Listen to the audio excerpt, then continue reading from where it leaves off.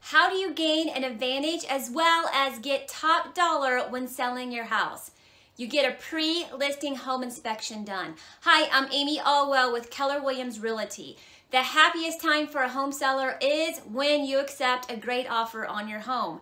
And one of the saddest and most frustrating time is when the home buyer asks for a boatload of repairs after their inspections, or worse, decide not to buy at all. What does this mean for you as the seller?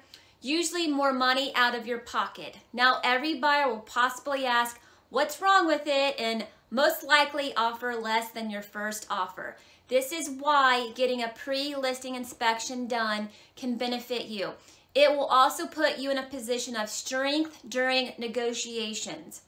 The inspector will evaluate everything including the roof, the foundation, the HVAC system, the plumbing, and electrical systems. This way, issues will be revealed before your home is on the market, thus giving you time to fix things at your convenience.